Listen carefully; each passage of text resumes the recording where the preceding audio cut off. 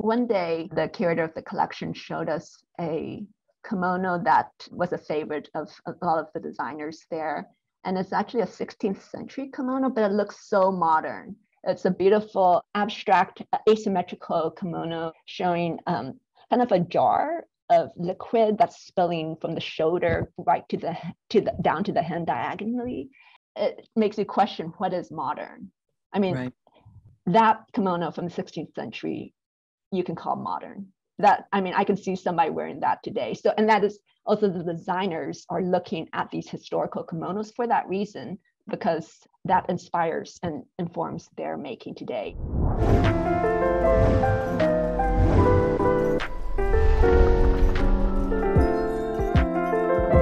Hi, Vivian. How are you? I'm good. Thanks for having me. Yeah. Thank you for being here. On. We like guests to introduce themselves a little bit, who you are and what you love to do and what you do. Well, I mean, right now I'm working at the Dallas Museum of Art as the Lupe Murkison Curator of Contemporary Art here. And I've been working here on a little over 2 years now. So relatively still feel fresh and new since I got here right before the pandemic. So most of my curation has been virtually done. So it's been an interesting journey. But actually I'm from Dallas. So it's a nice homecoming for me. And when I was in high school, that was my first museum job was here. So it's very special to be back at the museum that I started out with or I grew up with. Oh, that's pretty amazing. What drew you to art as a young woman? Like, what was it that you wanted to work in a museum? Well, I always was drawn to art. My father, who was an engineer, who you wouldn't think has anything to do with art, but he would every Sunday, so I guess you could call him like a Sunday painter. Every weekend, he would relax, find some freedom around just painting. He was painting ink paintings. And so just watching him being free from his frustrations in life in general. And I think I took away a lot from that. He made a mess out of the house, as you can imagine, with ink. Mm-hmm. But I really enjoyed that messiness, I guess, and that creativity. And that is the freedom that art allows, that free expressivity and creativeness of each individual. And then I started making art too. I was an art history major in college at UT Austin. Then I figured out I wasn't a great artist. I probably couldn't make a living, but I did love to write as well. So this is just a perfect combination of my two loves, writing and art. So I majored in art history and kind of the rest is history. So it's been great to especially work with the public to make that connection, which is what the museum does. Now, do you remember the first time you saw a kimono? Yeah, I can't remember exactly the first time I saw a kimono, but I'm guessing this also leads into the project I did before I came to the DMA. Most exhibitions that I've seen of kimonos have been about the history of the kimono or some particular period or perhaps social theme that it relates to. And that is just the experience most of us that's not living in Japan, especially where it is a very much thriving part of culture there. And it was the common clothing for regular people until World War II when it became too expensive. So when I met the kimono house called Chizo, which is based in Kyoto. They've been around since 1555, as older than the US. You want to think of it like that. Did you meet somebody from there, or how did you come to be familiar with them? So I did an exhibition before this. I was working at the Worcester Art Museum. I worked with Christine Starkman, who was the curator of Asian art there. And so we just kept in touch ever since then. And she was in Kyoto. This is, I think, in 2015, so a while ago. And she came across this beautiful store that had no sign outside it. They kind of already get a sense of the exclusivity or the clientele that they work with. And then she one day just walked into the shop late at night and just surprised they're open. And just beautiful kimonos, beautiful, the level that they work at. And then she learned that they were founded in 1555 and they have such great history. They were the kimono makers for the court, and they're still creating kimonos at such a high level where it is an art. It's not like the tourist, the kimonos for tourists. Then we just met a few months later in New York. We were just having lunch and she mentioned this and she said, wouldn't it be great if we did something with them? And so that's always been an interest of mine too. I mean, it kind of runs through my whole curatorial practice is thinking about these connections. And my interest and my training is contemporary art, but definitely thinking about how everything connects. I mean, contemporary art in many ways will be history, like 100 years from now, contemporary artists. So it's a very interesting idea, the contemporary.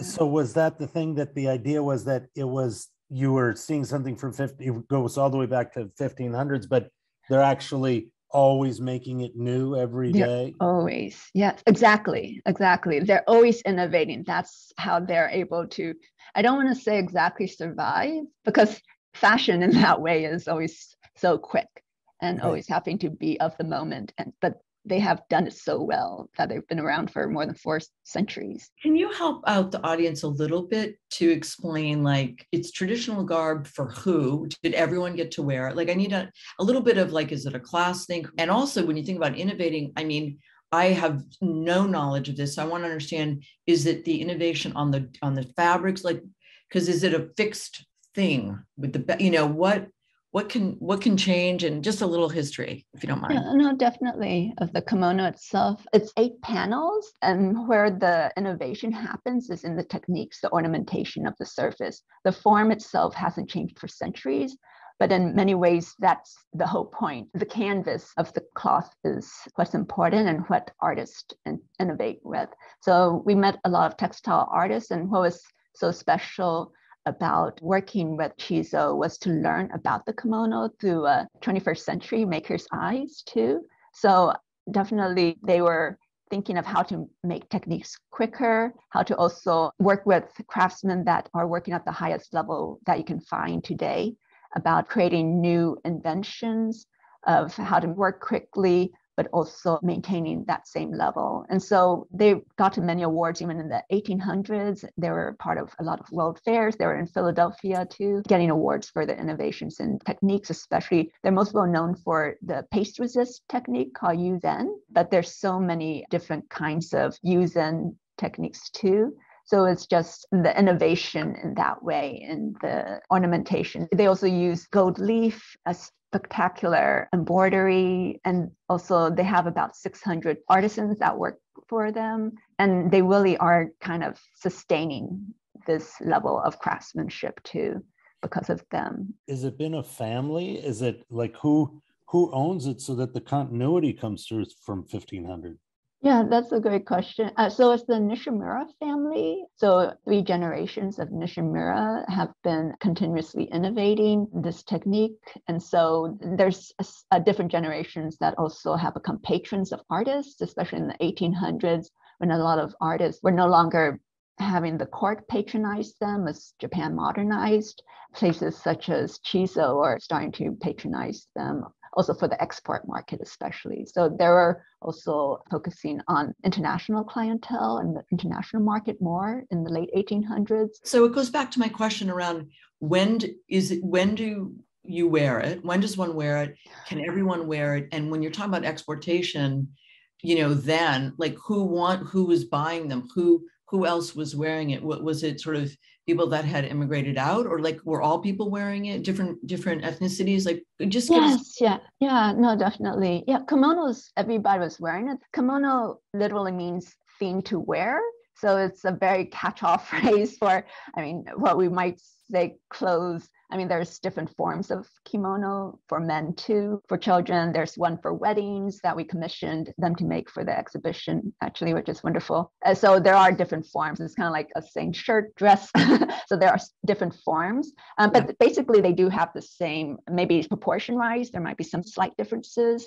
Also, there's long-sleeved ones are more for younger women who traditionally haven't married yet would wear. But the one that the clientele for Chizo, their customers are mostly kind of elite or upper class, because even today, Chizo's kimonos could start about like 1,500 up. And it's worth it. It's because of all that labor, all the intense studios. As I mentioned, we commissioned one kimono from their head designer, Mr. Mai Atsuhiro.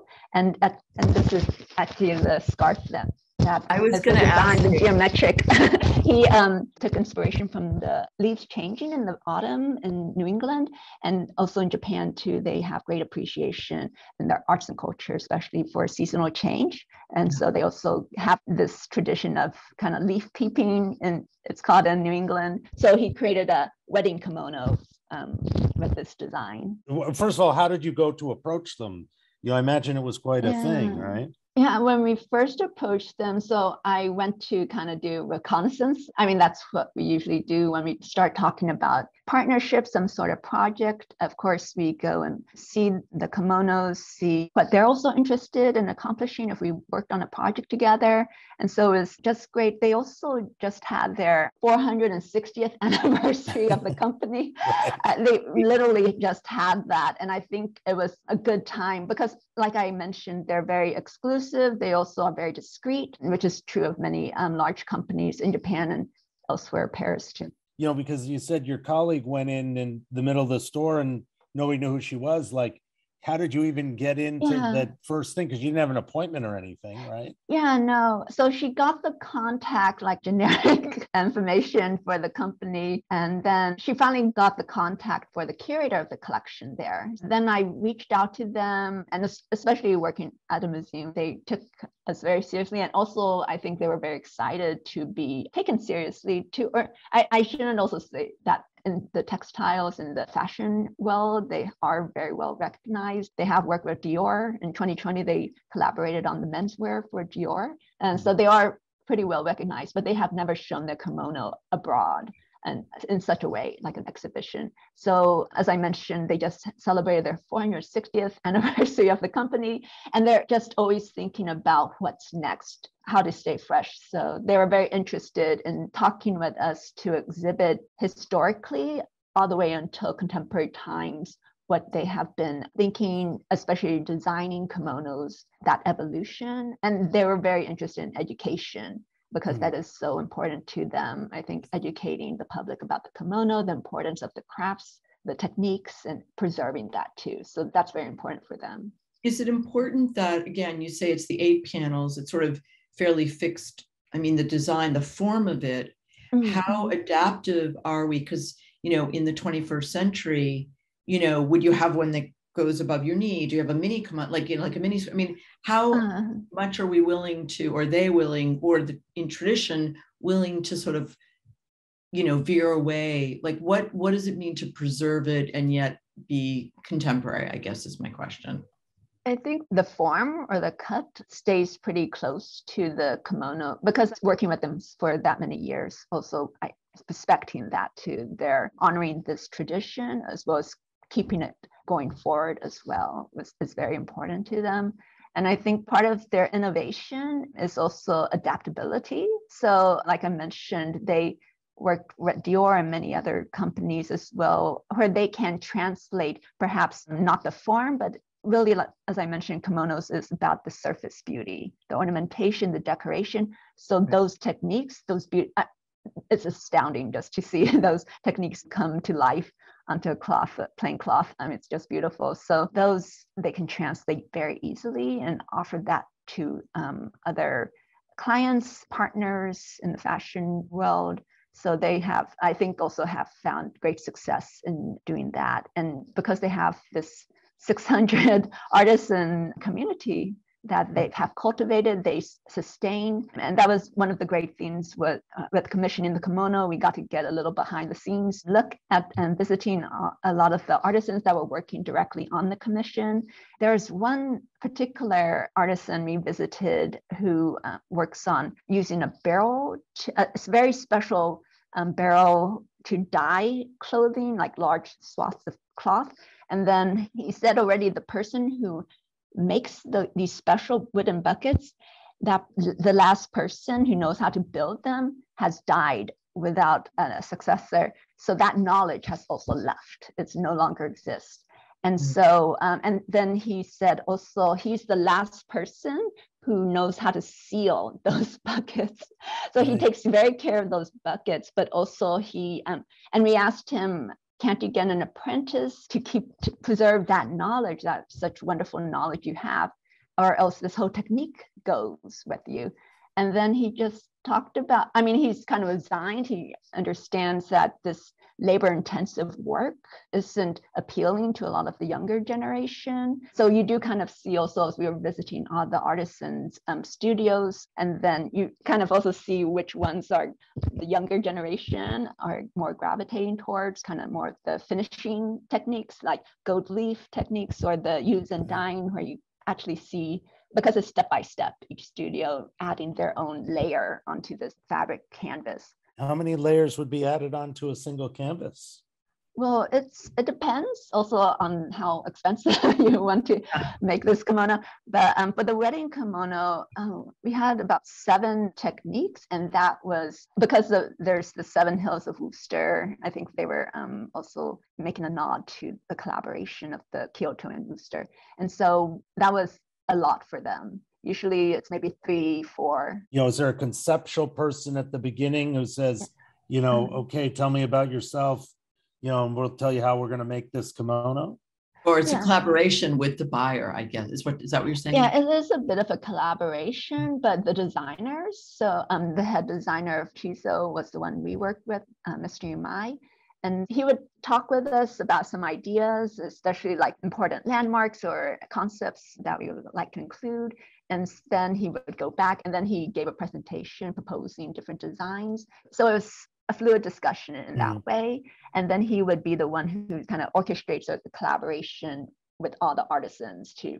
And he's always thinking, it was interesting also, we did an interview with him and his background and how he came to kimonos. He was an art school graduate in painting, and he came to kimonos because he was very interested in also crafts. But yeah, it's a lot about the techniques too. And it is a wearable art too, which I think is very important. Yeah, it's wearable. All I can think of is if you're at a wedding and you have a glass of champagne and you spill it, or some red wine, like how do people? Yeah, I think that's worst case. I think that's worst case scenario right there. Well, no, but I mean, but if it's. I mean, we're not talking about you here. We're talking about people in general. I understand, but if these kimonos are worn in big celebration or in ceremony, this idea. And have you worn one? And like, what does it feel like to wear one? And does it feel like I'm wearing art? Because they tend to be like art. Like, so do you feel like you have to behave differently? So I haven't personally worn one. We did joke about for the opening of the exhibition, can we borrow a Chiso kimono to wear? But sadly, because of the pandemic, it was meant to open April 2020, which didn't happen. So we had to make some adjustments to the exhibition, and there was no big giant opening. But yeah, the kimono, you wear many layers underneath the kimono before you finally get to the beautiful kimono. It's all about flattening and making your body into kind of like the backing for the kimono. So it is, in a way, conforming the body a bit to the kimono. So you're conforming the body to the form. Yeah. And so that you can actually see the beauty. Exactly.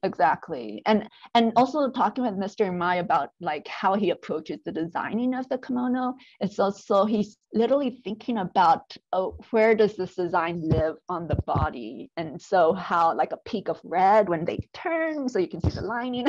I mean, so it's very much, he's thinking of it as wearable, mobile art too. It's not stationary. So when you started to think about this as a project, did you go in and look back at the 500 years of kimonos, and how did you decide and what you were going to take from all of that?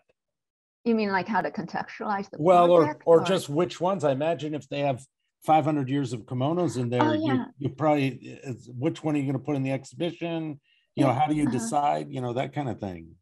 No, definitely. That's a great question. I should also mention that for the first 300 years of their existence, they were not making kimonos. They were actually making Buddhist vestments. So this is very much tied to Japanese history and modernization. It was Buddhist temples that were patronized by the court that were great patrons of the textiles. So it was only in the 1800s when I mentioned the shogun courts then kind of declined in power. And then also the Buddhism was seen as kind of a foreign religion. And so there was less patronage of that stable client in that way. Right. So then they started looking towards innovating and seeing the kimono as another outlet for their innovations and also their techniques. So that we did think about including some Buddhist vestments, Buddhist robes that they created like in the 16th century, but then that would have kind of distracted from this story. So their story of the kimono is a very modern story as well, which I think really excited me and making me think about presenting kimono as a contemporary art practice rather than a practice that's no longer of relevance either. So when you look at those first ones from the 1850s, what do you see in terms of the tradition that's now? You know, when you see Dior taking it, what is the connection between that 1850 to now? You know, you mean like their collaboration with Dior, or no, like they start. You know, when you look at that actual kimono from the 1850s, would the person who made that recognize what's being made today? No, definitely. I'm glad you brought that up. That is one of the revelations from working on this project. And we pretty much went every summer to visit them and get to know more and more. And it was one day the curator of the collection showed us a kimono that was a favorite of a lot of the designers there. And it's actually a 16th century kimono, but it looks so modern. It's a beautiful, abstract, asymmetrical kimono showing kind of a jar of liquid that's spilling from the shoulder right down to the hem diagonally. So I'm seeing that it makes you question what is modern. I mean, that kimono from the 16th century, you can call modern. That, I mean, I can see somebody wearing that today. So, and that is also the designers are looking at these historical kimonos for that reason, because that inspires and informs their making today. And I think in all contemporary art, it's a lot of artists are always looking to past artists, masters who have innovated at the highest level to inform their own creations. So I think that's something that tends to get lost in thinking about what is contemporary, what is modern. And so that's the central concept for the exhibition project. You saw a kimono with the liquid being poured across, and it feels contemporary. It was done in the 1600s. Like if you saw one from the 1980s where they were trying to make something that was super modern, was the one from the 1600s more contemporary? You know, was there artisanal things done back then that really translate to now? No, definitely. Are you talking about just the relationship between why from the 16th century there? Well, what I'm wondering about is whether we get caught up in certain time periods now where we make things that are maybe a little bit goofy because we wanted to be super modern, and then versus somebody who really understood what it was and just made these really beautiful things in the past. You know, did they always, has the company always understood the tradition? They must. They have, yes. And I think it's also to think about the word tradition as well. It seems like we use it all the time to talk about something that's kind of stale or unchanging. But I mean, it's something that inspires, something that's more changeable too. So I think especially Chizo, their kind of company logo or company slogan is straight to beauty. So it was also a strange conversation, going back to your question about first meeting them too, where we were just interested in, oh, you're making kimonos today, so how is that like? And they're like, well, we've been making this for a long time. I mean, it's not about time. It's not, so how they think. And it was just so great in that way to learn about the kimono through their eyes, about how it's not about this is in the past, this is now. They're thinking about the beauty, and especially for the kimono, for them, it's about bringing out the beauty of women, especially. And so the woman, the female changes, and that's something that continues to change, and the idea of beauty continues to change. And so keeping up with that concept, rather than thinking, oh, kimonos have been made this way in the past, and now we need to change it. I mean, they're thinking about how to make the person who wears this beautiful. Can I ask a question about that? You know, in the world that we live in, right? Where now we live in this contemporary world, there's, many different gender identification, and we're talking about cultural appropriation and all of these different things.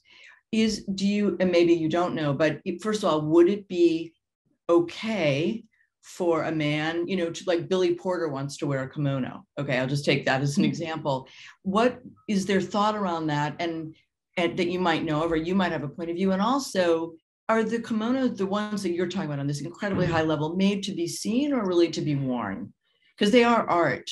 So what is the relationship between that? To be seen and to wear them. Yeah, I mean, they still feel like, I'm still worried about spilling something on it. but I mean, they made them, people wear them. So, and also this question around, can different gender wear them? Actually, the kimono is genderless.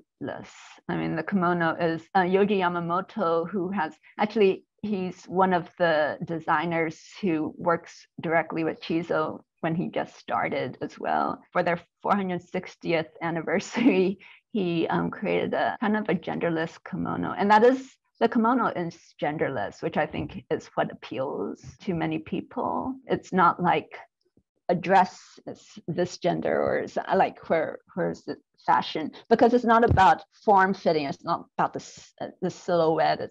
It's about the beauty of the surface, right, and the beauty of the wearer as well. So I think the kimono is just perfect, I think, for especially a lot of these discussions about gender that we're having, and the fluidity of gender, especially, that is being embraced today.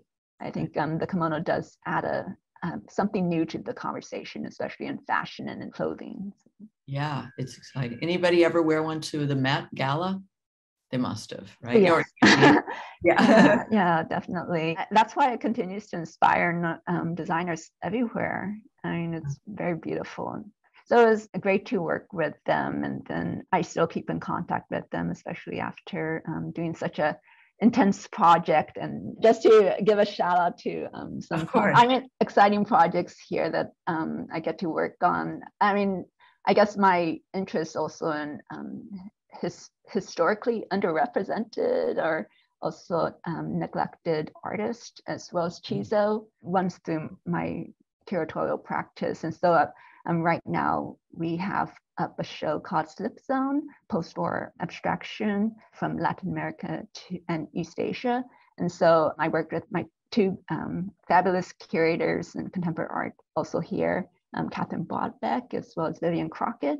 Catherine, she's a specialist in Latin American art, and Vivian Crockett is a specialist in African diaspora art. So, and then my own specialty in East Asian modern contemporary art. So we were able to create this amazing show about how artists during the 50s, 60s, and all the way into the 70s from Latin America as well as East Asia, mostly Japan and Korea, were looking at each other and dialoguing with each other, whether it was through actual travel or just seeing each other's works and publications, which has been wonderful. So just creating those kind of dialogues that usually get lost or not really centered on in the narratives about art. So yeah. That's wonderful. Thank you so much for coming on. Yeah. Wonderful to learn about this. Thank you so very much.